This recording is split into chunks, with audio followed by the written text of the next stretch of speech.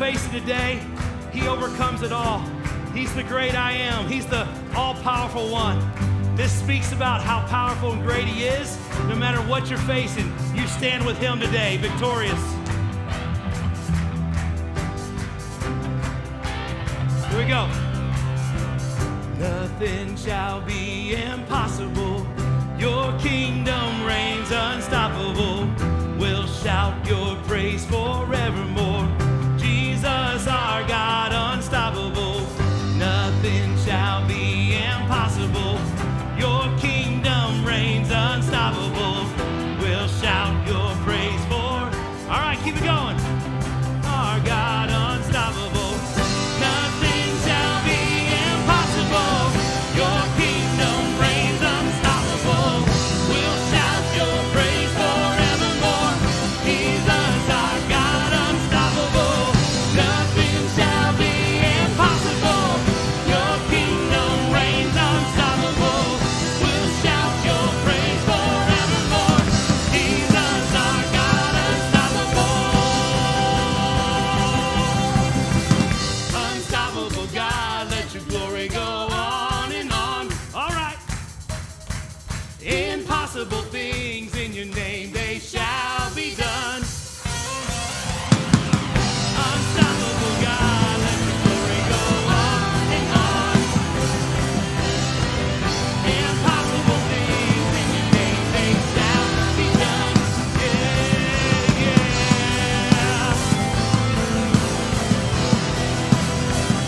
Unstoppable, yeah. All right, give him a hand of praise this morning. Are you guys awake? Oh, you sound like it. You guys sound good. Look at somebody and say, man, you can sing and clap at the same time. Oh, it's great to have you guys here. We have a brand new song we're going to teach you this morning. Not new to many of you in the room if you listen to any kind of contemporary music, but new to us. Just talking about what I love about Jesus is that I may be, at times in my life, feel pretty defeated or feel like I'm beaten down.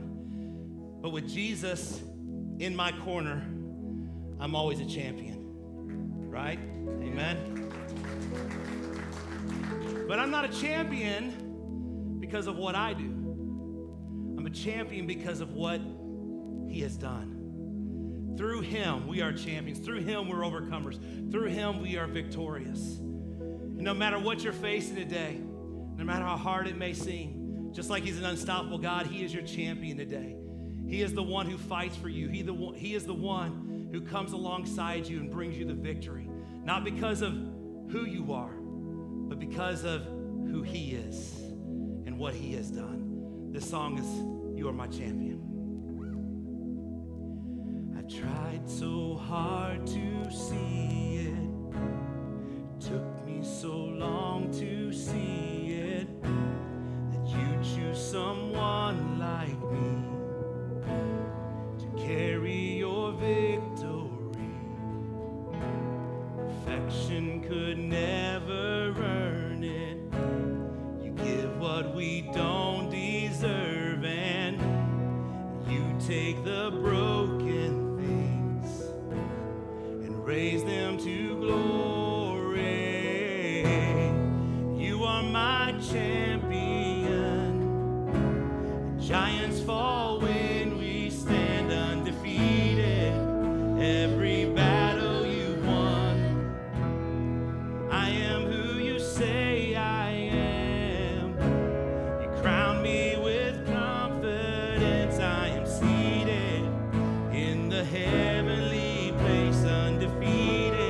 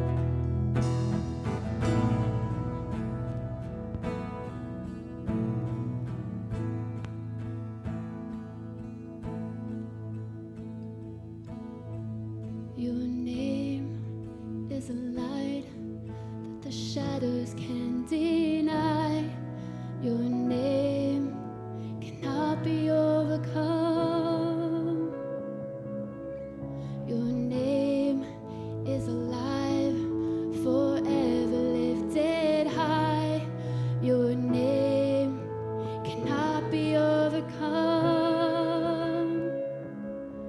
Your name is a light that the shadows can't deny. Your name cannot be overcome. Your name is a light forever lifted high. Your name cannot be overcome. Oh Jesus, Jesus, you make the darkness tremble. Jesus, Jesus, you silence fear. Oh Jesus, Jesus, you make the darkness tremble. Jesus, Jesus.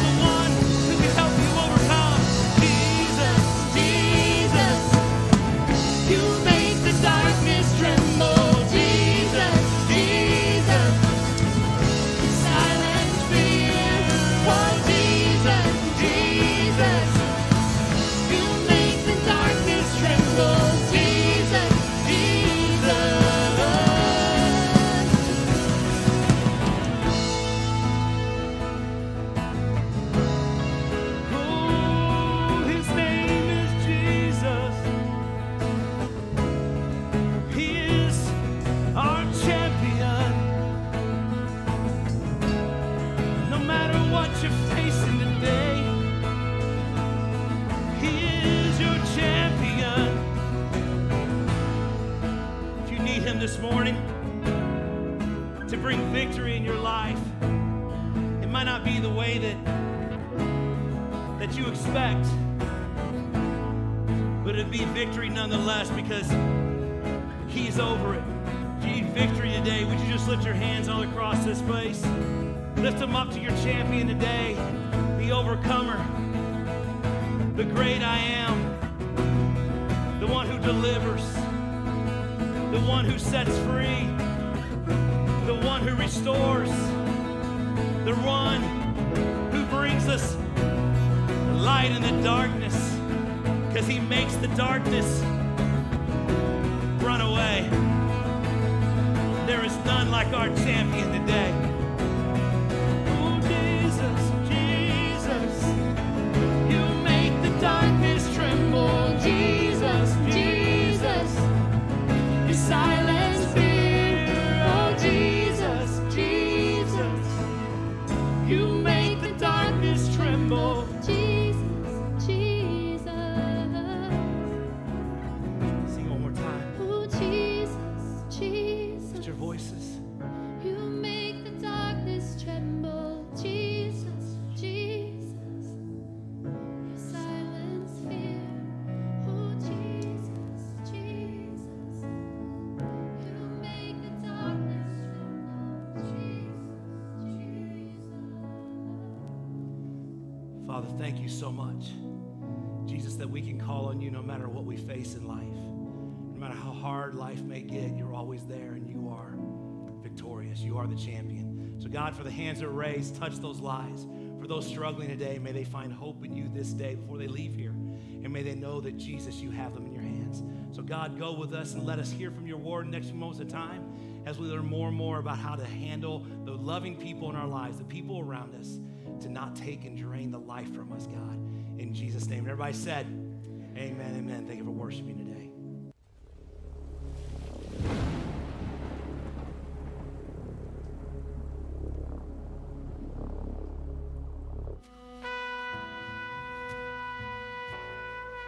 I braced myself.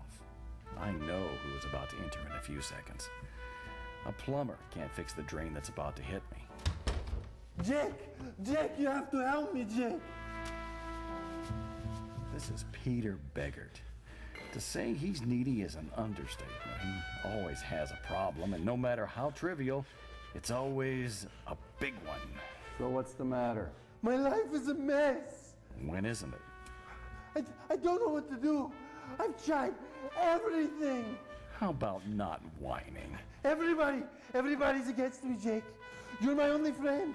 I sometimes think my life would be so much better if it wasn't for those people.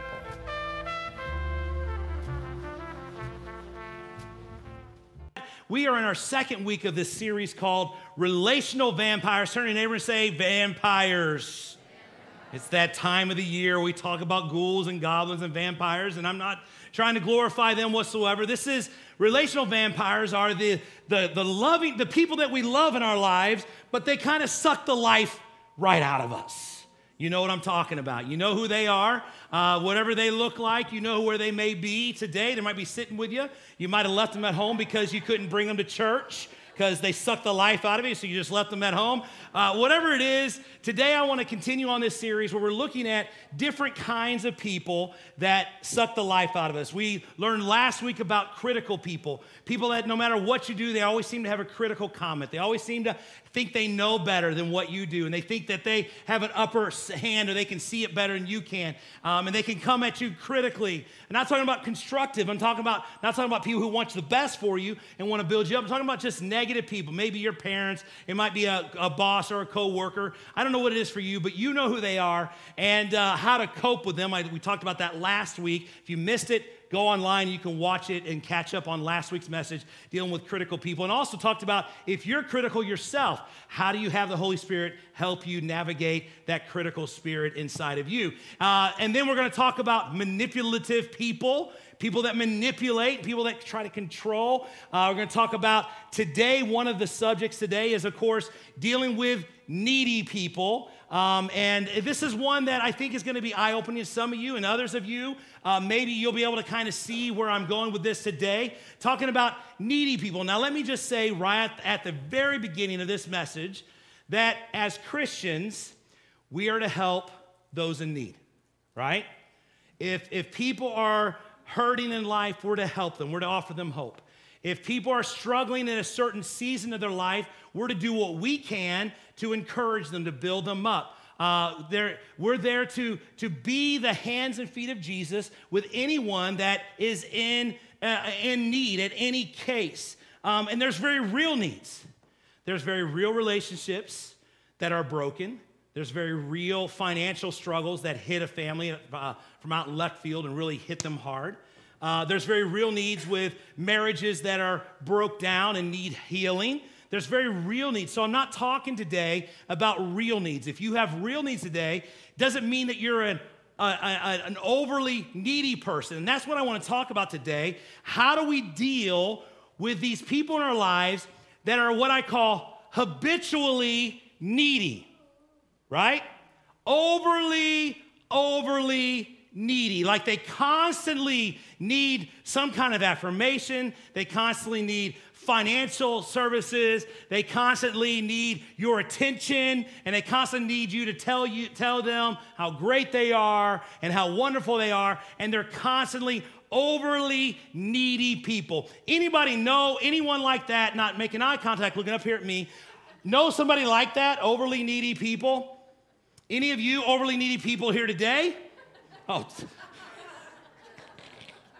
thank you for your honesty. I appreciate that. We'll pray. Book was written several years ago called Emotional Vampires. And it talks about the different kinds of people in our lives that really draw a lot of energy out of us and really draw a lot of life out of us when we could be giving it to other places. And this book, I'll summarize, 4 different kinds of emotional vampires. You have your notes, crack them out. You're going to want to follow along with this because you're going to see this play out in your life. If you haven't already, trust me, you will. 4 categories of emotional vampires. First, number 1, is the incurably insecure people. They are just so insecure about who they are. They just are the ones that'll come up and say, hey, how you doing? Doing good. And then 5 minutes later come back and say, are we okay? Are we good? Everything all right between us? I want to make sure. Did I say something to offend you? Did I hurt your feelings in some way? These are the incurably, are you angry with me? Was it the post? I didn't comment on the post. Is that what it is? Is that what it is? Incurably insecure people. You may know somebody like that. Number two, second kind of emotional vampires are drama kings and drama queens.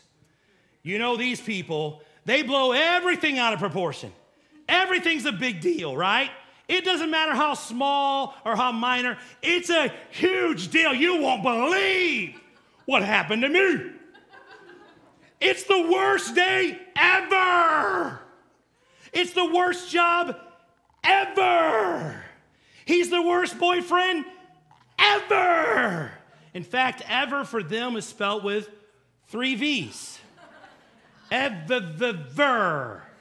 Ever. It's so overly dramatic. Everything, just drama, drama, drama. Anybody know any drama queens or kings in the house? Are you all going to participate? Some of you are not raising your hand. You know who. I know some of you. You should raise your hand. I know who you're married to, so you need to get that hand up. Oh, I'm sorry. Nobody in here. Nobody here. All right, this next one, emotional vampire, are the blabbers. The blabbers. The blah, blah, blah, blah, blah, blah, blah. Charlie Brown, wah, wah, wah, wah, wah, wah. I mean, these are the people that you're telling your story, and they interrupt you with their story because their story is bigger than your story. They're story stackers. Story stackers, remember that word. They have to one-up your story. Or they know somebody that has the same thing you have, right? Oh, well, I know exactly who that is. Oh, that's just like so. Blabbers, blah, blah, blah. Hey, you know Meg. No, I don't know Meg. You know Meg. Meg and Sally. Well, anyway, she's related to so-and-so and so-and-so. And, oh, it's just their drama is so high, right? Blabbers, drama queens, drama kings. Incurably insecure. And the last one, the financial leeches. The financial leeches in life. I'm not talking about just every now and then or once in a great moon financially struggling. I'm talking about these people are always hurting financially and they want you to help them in their finances. This is vacation. What's his name? On Christmas vacation. What is his name? Huh? Cousin Eddie. I couldn't remember. I blanked just for a second. This is Cousin Eddie. Cousin Eddie shows up, you know. He's looking for money. Financial leeches in life. They're always in a habitual place of financial struggle. So we have these 4 different kinds: incurably insecure, drama queens, and kings. Don't know why it just says queens. I promise I had kings in my notes. They did not include it. Kings and blabbers and financial leeches or freeloaders. So we have these kind of vampires in our lives. The question that we had come to as Christians is, what are we supposed to do? How are we supposed to handle them? How are we supposed to negotiate between the tension? What's the tension? The tension is, if we have a means in which we can do something, we're called by Christ to help out in some way. But not everyone that comes in our life are we supposed to help out. Now that's the tension right there. We can, but maybe we're not supposed to. And this is exactly what Jesus had to deal with, partly himself. We have the right amount, but what is the right amount of assistance that we need to give to someone in need? What is just enough and what is too much? What brings them victory and what brings them a handicap? Where does it happen? Does anybody relate with that tension of knowing like what to do and you should do something but you don't know what it is and you're kind of limited? Yeah. We all struggle with that tension that comes on in life, and Jesus did too. Don't believe me? Let's read Matthew chapter 9. Open your Bibles, Matthew chapter 9. Verse 30, 35, 36, 36. It says, when he saw the multitudes, he was moved with what? He was what? Moved with compassion. Okay, let's do that better. He was moved with compassion. He was something inside of him was moving him, not just to one or two people, not just to 3 or 4 or to 10, but the multitudes would be many, hundreds, thousands. He saw many people, and he was moved with compassion. Why? Because they were what? They were weary and scattered like a sheep having no shepherd. Let's pray. Father, help us today to deal with the tension that comes in dealing with people. The tension of knowing when just the right amount is given. Because God, we are called to help, and we are called to engage, and we're called to help people out in life. But God, we don't want to handicap them. We want to do just the right amount. So help us today discover how to overcome this tension. In Jesus' name. Everybody said, amen. Jesus was moved with compassion. That word in the Greek, I'm not going to give you the Greek word because it really doesn't matter. What matters is what it means. What it means is when moved with compassion, it actually is this intense yearning from deep within, and they would say the bowels. Like you and I think that's gross, like the bowels. But in those days, the deepest emotion you would say when you love someone, I love you with my bowels. That meant a lot back in the day. It's lost its meaning over the years, right? So this is the tension, and so it comes from deep within, an intense movement from within to be moved with something, to do something about what is happening around you. Understand this, Jesus cared more for anyone else who ever lived. Jesus cared more than anybody else who ever existed. Jesus cared more than we would ever care for. You think you love your kids? Jesus loves them more. You think you love your dog? Jesus loves him sort of. You think you love your cat? Story's over, forget it.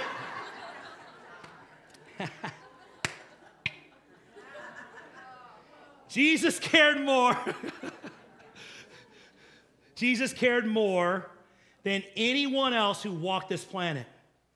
But Jesus, get this, Jesus did not heal everyone, and he did not grant every request that came his way.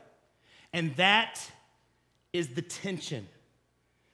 The one who loved us more than anything else, but yet he did not heal every single person that came his way or grant every request that came his way. That's the tension. The tension is, what are we supposed to do? How much do we engage? How deep do we go? Jesus could have healed every sick person in the multitudes, but he didn't. He only healed, in fact, scripture in one passage says he only healed a few, but he could have healed many more. Why didn't he? Because there lies the tension. What is our goal? Our goal is this: how do we help without enabling people? How do we help without paralyzing people to be stuck in the place where maybe God doesn't want them to be, and the only way they come out of it is for them to turn their trust and attentions over to God? How do we help without enabling? I want to give you 3 thoughts and a few subpoints to go along with those 3 thoughts. Here's thought number 1. How do we help? We offer them what they need, not what they want. We offer them what they need, not what they want. Acts tells a story sort of like this. It's actually a great illustration for what you need versus what you need versus what you want. And basically, let me give you the backstory here. This is after the day of Pentecost, this is whenever the disciples had the power of the Holy Spirit come upon them, and they're going around, they're teaching, and they're doing miracles. I mean, miracles are happening everywhere they go. They are so filled with the power of the Holy Spirit. And as they're moving through life and as they're doing life, they come upon these gates where there's a man who was crippled since birth. He'd been collecting money from passerbyers ever since he was little. It's all he knew. It's all he knew how to do. But what happened was Peter comes upon him.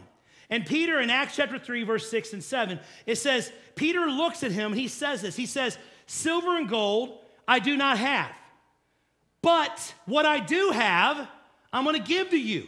I'm going to give you what you need, not what you want. What did he want? He wanted the silver and gold. But Peter said, in the name of Jesus Christ of Nazareth, walk. And then this is key.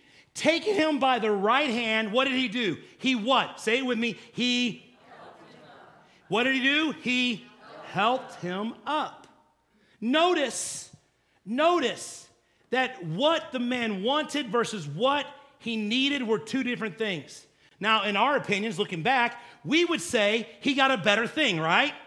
Because he got to walk. And we're like, what a great miracle. But think about this. For this man, he had a pretty okay life. Even though he couldn't walk, he had money given to him for doing nothing. But Peter thought, you know what? The best thing for this man is to give him ability to walk, and then he can make his own silver and gold. What did he want? He wanted silver and gold. What did he need? He needed portability. He needed the ability to be able to walk. Why is this important? Because the fact is, sometimes in life, we give handouts, and we never help them up. We have a population in this country, ever growing, of handouts instead of a help up.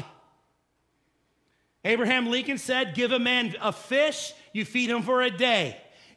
Teach a man to fish, you feed him for what? A lifetime.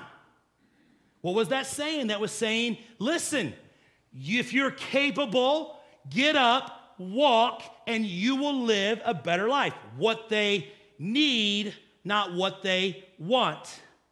Whenever Lily was little, Tyler's never enjoyed pop. Never enjoyed soda in any way, shape, form, and burns his throat. He don't like it. And so he's never really had a pop thing. But my daughter, I swear, I don't know, she came out drinking it from the umbilical cord. It was like, she likes her pop, man. She likes her Cokes.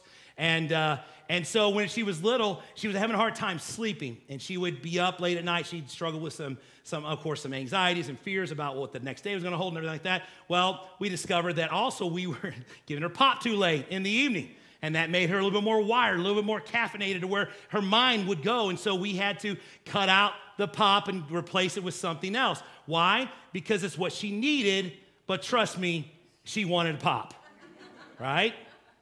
Because why? We give our kids what they need, not what they want. See, in different seasons of all of our lives, there's different things that we need. Just like growing up physically, there's certain things we need as a young child that we don't need as an older person. And then when we get older, there's certain things we need for our body that we didn't need as a younger person. And so our bodies are constantly changing, and we give our bodies what it needs, it'll be healthy and sustainable. But if we do what we want, we find ourselves at a greatly unhealthy place. So what are we going to do? We're going to give them what they need, not what they... What are we going to do? We're going to give them what they need, not what they want. Okay? So 2 practical thoughts I want to give to you about giving them what they need versus what they want. The first one is this. Identify the real need in somebody's life. If they come to you and they say, I just want to spend more time with you. Maybe what they need is some more friends to spend time with. That's just true. Maybe what they want is they want a new car because they're putting money into an older car, but what they need is to possibly invest in the car they have, fix it up, to keep it for longer terms because they're in $25,000 student loan debt and they don't need to add another $15,000 car loan on top of it. What they want versus what they need. Somebody here today, you want to feel special? You want to feel special? You're never going to find feeling special from somebody else. You only feel special through Christ. You only feel special through Christ. So at times you think what you need is, oh, I need to get attention. No. What you need is you need attention and spend time with Jesus. So number one, identify the real need in people's lives. The second thing is pay attention to actions, not just words. Pay attention to their actions, not just words. They say, I need a job. I need a job. I can't get a job, but they haven't looked one place in town to get a job. Their actions say, yeah, you're saying you need a job, but you really aren't looking hard for a job because they're hiring everywhere, right? Exactly. No one will hire me, but yet you put an application at 3 places, but you won't go put it in a place that's beneath you to work. Your actions speak louder than your words. Here's a big one. No one will date me. But yet you don't go and get interacting with good Christian social crowds, or you don't take showers and put deodorant on, or you're living in your mom and dad's basement.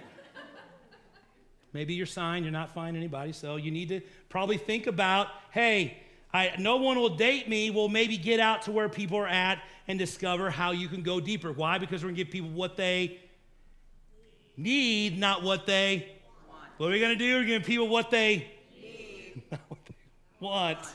All right, you guys, wake up after this. I want to show you. So next one is this, number 2. We're going to set healthy boundaries. Set healthy boundaries. Mark chapter 1, verse 35 says, very early in the morning, while it was still dark, Jesus got up, left the house, and went off to a solitary place. And what did he do? He prayed. He engaged with God. Jesus showed us very clearly here that he had to set some healthy boundaries about how he was going to do his life. And he knew the way you handle life is you first off spend time with God. You set healthy boundaries. Well, the story goes on to say this. Simon and his friends, they went out looking for Jesus. And when they found him, they said to him, they exclaimed actually, everyone is looking for you. Well, obviously, Simon Peter and all of his companions, they were trying to figure out what was going on because Jesus had set some healthy boundaries. How many of you guys ever flown on a plane? Flown on a plane, raise your hands up high. Let me see how many flown on a plane. All right. How many of you guys ever remember what they say about if loss of cabin pressure, what was going to happen? Masks were going to descend from above you, and you are to take the mask, and what are you supposed to do? You're supposed to put it on yourself first, and then assist your family after.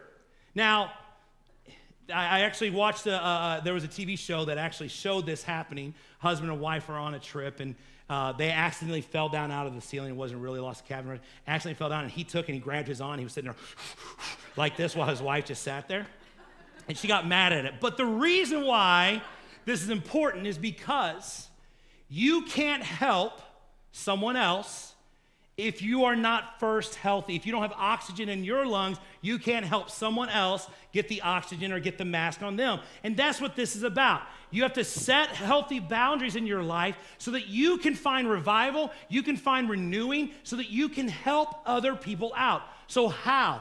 And what areas are we going to set healthy boundaries? Just write this down. 2 areas I want to give you. Time boundaries. Set time boundaries. What is time boundaries? Hey, can we get together this weekend and hang out? Just want to hang with you. I'd love to do that. Can we do that on Saturday from the hours of such and such and such? That would be great. Oh, really? I kind of want to do Sunday. Well, I'm sorry. Sundays is for my family, and that's what I'll be doing on Sundays. But Saturdays, I'm completely open. Set healthy time boundaries. Hey, I get this all the time. Can I talk to you for a minute? I get 5 minutes of your time. I know that is a lie. It is not 5 minutes. There's more to it. If they want me, it's 5. And I have had to learn, even though it's against I feel unkind. I feel like I'm not being very pastorally, but yet I am, because what I say is, hey, you know what? This sounds like something. Let's schedule a time this week. Message me, call the church, whatever. We will get something set up. I will make time for you this week. I got 30 minutes. I'm sure somewhere in the schedule I can make that happen. Set healthy time barriers, because you do care, but you have to also know that there's only so much you can do if you're unhealthy. Second thing that I want to give you, as far as not just time boundaries, but resource boundaries. Say resource boundaries. Let the person that's coming to you, the needy person that's in your life, let them know up front what you can, what you're willing, and what you're capable of doing. Not an open-ended, okay, well, let's go, because you'll find yourself outwardly agreeable and inwardly very resentful because they've overstayed or they've overcommitted, or you overcommitted your time. So someone says, hey, I just lost my apartment. I need a place to stay. Can I crash at your place? You know what? That would be totally fine. 2 weeks, a month at the most is really all I can do. After that, you're going to have to kind of figure it out on your own. Now, that sounds unloving, but all you're doing is letting them know up front what the expectations are. Someone says, hey, I need financial help. Great. A kid comes to you, a child comes to you, struggling financially. You know what? We can help you out. We're going to give you $100 a month for the next 3 months. But then after that, that's all we can do, because that straps us. That's pretty much the max that we can do. Why? Because you need to take care of yourself so you can take care of those others in your life that may need you. Not because you don't care, because you do care. You care enough to set healthy boundaries in your life. So what are we going to do? Number one, we're going to give them what they need, not what they want. And secondly, we're going to what? Set healthy boundaries. Set healthy boundaries. Now leads me to number 3. And this third one is the hardest one, because sometimes in life, this third one comes into play. Number 3 is this. We're going to allow them to face their own consequences. This is the one that probably, if you're a loving, kind person, you're going to be struggling. This is the tension. We have to let them face their own consequences. This is what Galatians chapter 6, verse 7 and 8. Here's what it says. Don't be misled. Remember, you cannot ignore God and get away with it. You will always reap what you sow. Those who live only to satisfy their own sinful desires will harvest the consequences of decay and death. But those who live to please the Spirit will harvest everlasting life from the Spirit. So what's this saying? You reap what you It's the model that is shown throughout Scripture. It is the biblical way. If you do not work, you do not eat. If it's habitual over and over again, if you're fully capable of working, get out, get a job, and work. That deserved an applause right there, but let me tell you why. You know why we don't? Because we're worried about offending somebody. But hey, Scripture says, if a man does not work, he does not eat. Now listen, I didn't make that up. That's God. Take it out on him, right? The fact is, are there people that go through hard times? Absolutely. Are there people that hit hardships? Absolutely. I'm not telling you don't help people. I'm not saying don't give to people. But if it's an ongoing thing and they're fully capable to get a job, and I can take a rock and throw it out here and hit any place that's hiring, any place, for good wages, not $4.25 an hour when I started at 16. $4.25. That's a Happy Meal. Can't make any money off of that, you know? But this is the way it is. We must allow them to deal with their own consequences. Here's what the story I'll summarize real quick. Not going to go into it, but Luke chapter 15 tells a pretty perfect story for this. The prodigal son. You guys may know it, you may not. Just real quickly, here's how it goes. 2 sons, 1 dad. One of the sons, the younger son, comes to the dad and says, Dad, I know better than you. You're just stupid. This is Pastor Kevin's version. You won't find this in the Bible, okay? Didn't say that. This is my version. Dad, you're an idiot. You don't know what you're doing with the money. I can do better with it. I want to just go live my life. I want free from you. I know you've raised me. I know you put a roof over my head. Some of you are going to get this because this happened in your home. You put a roof over my head. You took care of me. Whenever storms were out, I was dry. You fed me. You did everything. But I'm done with you because you're an idiot and I can do better. So give me my money. And the dad gave him his money and he took off. What happened is he partied, he drank, he womanized, he did all kinds of sinful things and lived outside the Father's grace and just did whatever he wanted to do. Until one day he woke up and he found himself laying face down in a pig trough with pigs and looked at what they were eating and wanted to eat it too because he was starving. Consequences. It was his decision, not the Father's. The father would have done anything in the world to try to keep that son at home and to protect him, but he had to let him have his own consequences. And some of you parents sit here today, unfortunately, that story hits all too close to home. You've lived, you've loved and lavished on your kids. You've been there for them at every turn. Grandparents and parents, aunts and uncles, you have loved these kids through the hardest times of their life. And what do? They turn around, they turn to drugs, they turn to alcohol. They turn to other things to kind of distract them from where it is God wants. You want to rescue them. But let me give you this point. Rescuing isn't always helping. Rescuing isn't always helping. In fact, rescuing at times is enabling them to continue the habitual, repetitive cycle over and over and over again. And let me just be very, very, very, very, very, very sensitive. It crushes a parent's heart. It's not easy. It's easy if you're not the parent dealing with a kid that's strung out on drugs. But it's not easy when it's your child. It's very hard. It's hard to watch these little ones that we nurtured and loved and was there for when they cut their teeth and their first graduation from kindergarten or preschool, and we watch them grow, and it's hard to watch them struggle. But remember, rescuing isn't always helping. Sometimes rescuing is the last thing they need, because sometimes tough love is the best love, because tough love gets to the heart of where they're at. You see it all the time. Our daughters dating dudes that are dirt balls, scumbags, and we warn them about them. We tell them about them. Don't date them. They're not good for you. They're not good for you. They're going to take you down a wrong path. And what do? They date them, and they get their heart broken. They come back, and they're like, I don't know what happened. He's a jerk. And you try to help them every time, back and back and back, and they go back to the relationship, back to the broken relationship, back to the bad relationship, back to the toxic relationship. There comes a point where you just have to say, listen, that's on you. You're a big girl. You can handle this. You're a big boy. This is your deal. I love you. I'm here to do what I can, but I can't do everything you need me to do. So this is where I stop. It's very hard.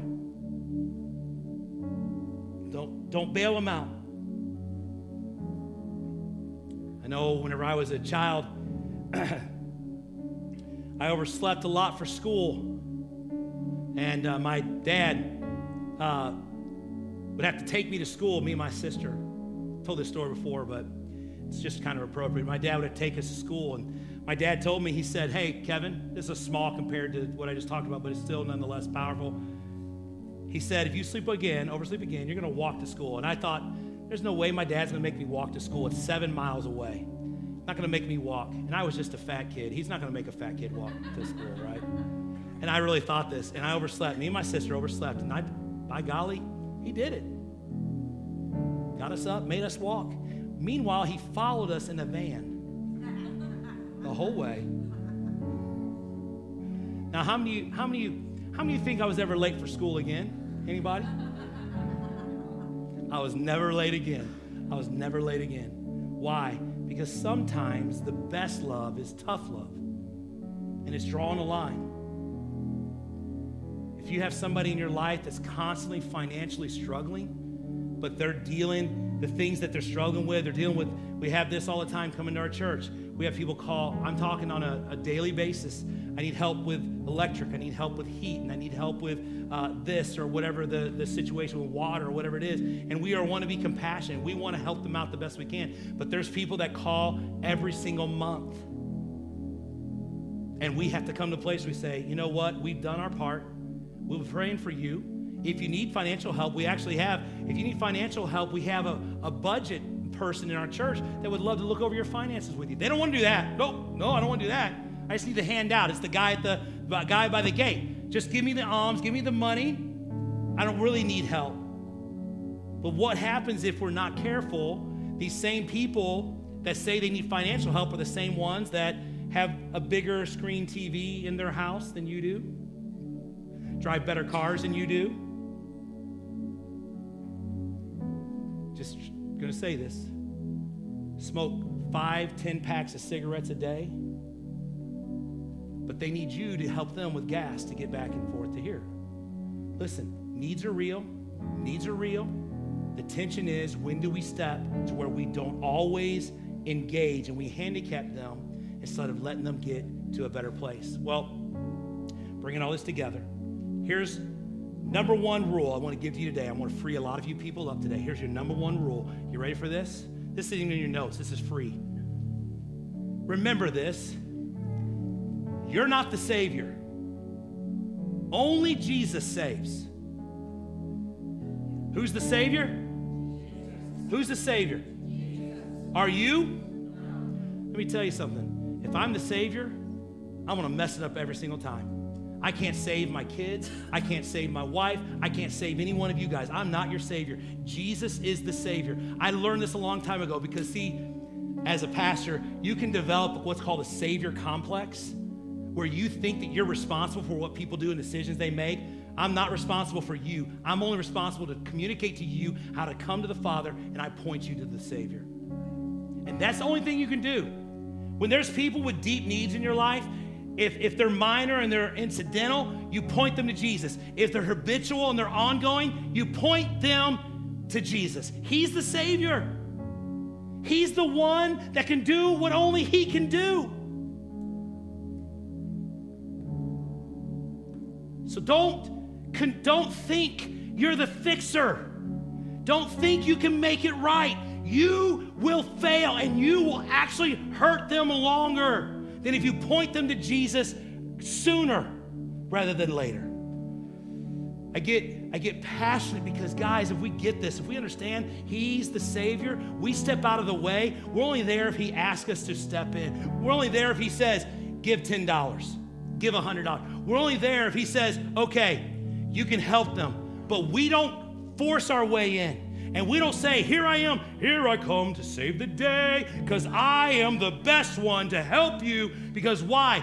I think I'm capable, but we are not capable. I'm just want to, only Jesus can save. Now let me say this. We are moved with compassion, but we're not moved to get in the way of what Jesus wants to do. Only He can save. Only He can change. Only He can heal. Bow your heads to me today. Father, would you just help us, Lord? God, I know that there are those in this place who are personally hurting. God, there are those in this place who are hurting in life. There are those parents that are hurting. The scenarios that I talked about today is exactly what they're struggling with. Jesus, would you just go to those parents right now? Go to those grandparents right now, those aunts and uncles. And would you just heal them, comfort them, let them know That God, if their heart breaks, how much more your heart breaks. For the children that are far away, for the friends that walk away from you, God. Lord, we pray that you will just heal the broken hearts of those in this room. God, there's others here today that they know of somebody in need, or maybe they've been walking with someone in need, and they've been walking and trying to help them navigate. And God, it's just been hard, and they don't know if they're doing right or they're doing wrong. Holy Spirit, would you just speak to them? And the next few time, help them to set healthy boundaries with those individuals. Those boundaries that will sustain them and make them healthy, so God, they can help other people instead of just 2 or 3, God, many, many, many more. So Lord, I pray, help us. Help us to cope with the needs in our own life, and God, with the needs of those around us. Give us your wisdom, give us your strength. And let us know that, God, no matter what we go through, you're always here to be our source.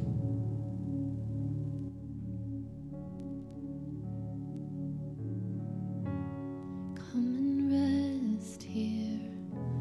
Come and lay your burdens down.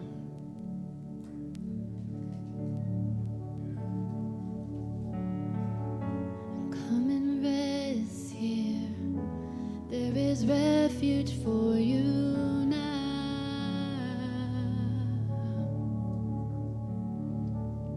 You'll find his peace and know you're not alone anymore. He is here. You'll find his healing. Your heart isn't shattered anymore. He is here. So breathe in and breathe out, and you will find him here.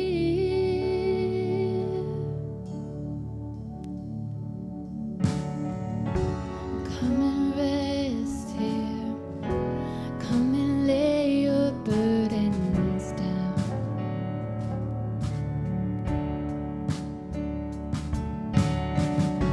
Come and rest here. There is refuge for you now.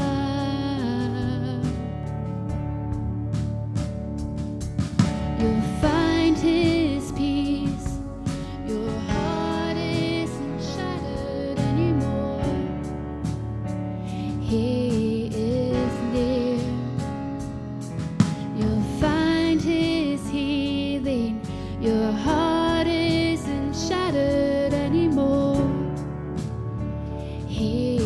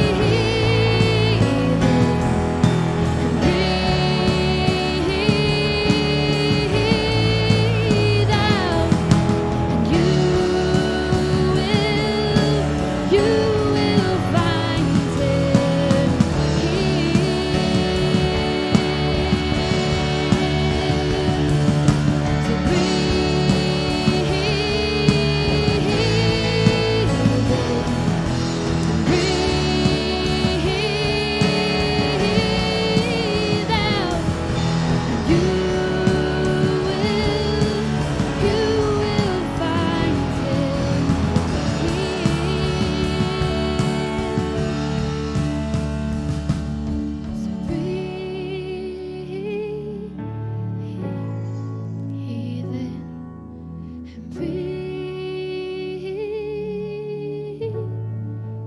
out, and you will find him here.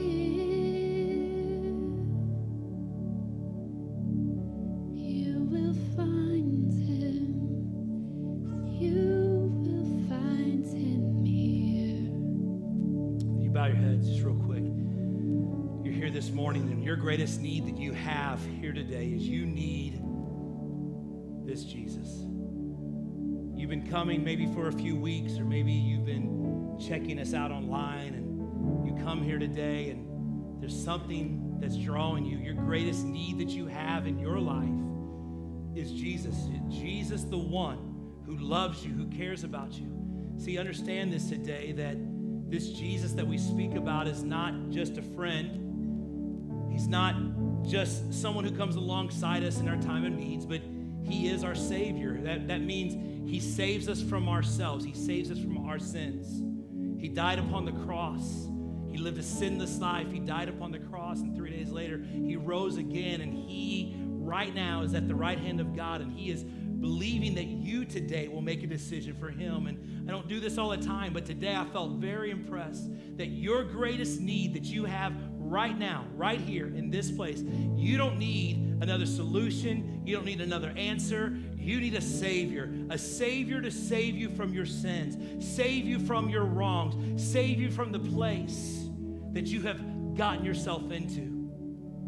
And I'm here to tell you this Jesus, he'll come alongside you, yes, and he'll love you, and he'll care for you, and he'll guide you and direct you whenever you get to go down paths that maybe are destructive. He'll be there saying, no, come this way. This is the better way. Come, follow me.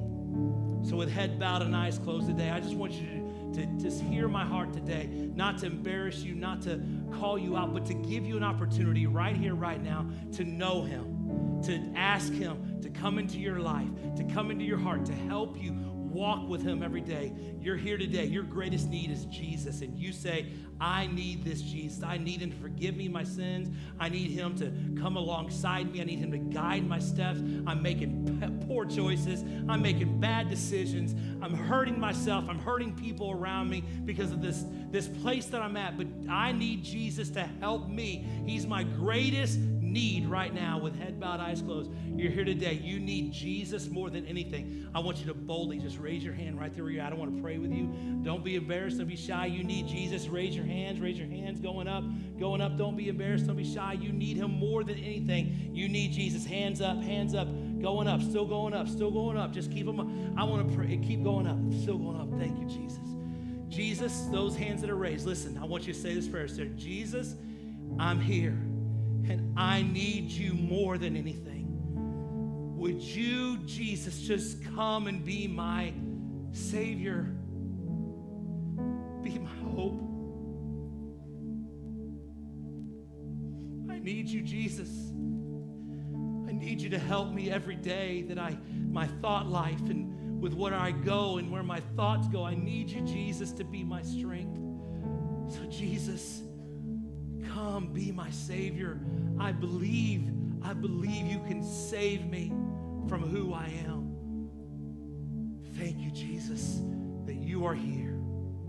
And I will always find my salvation. Can we sing that I will rest in you? Sing that part right there. I will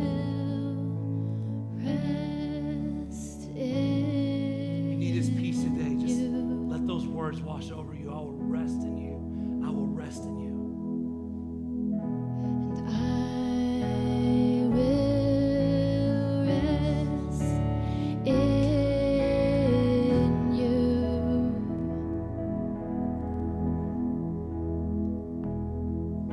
And I will rest in you.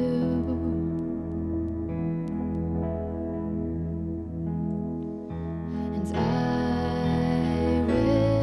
will rest in you. We're just going to leave it at that today. Father, let us rest in you. Let us rest in your grace and your mercy. save us every single day from ourselves. Watch over us. Let us deal with the needy people in our lives. God, love them to the point, but not enable them. God, give them exactly what they need because, Jesus, you care more than we do. In Jesus' name. And everybody said, amen. God bless you guys. Have a great day. We'll see you next Sunday.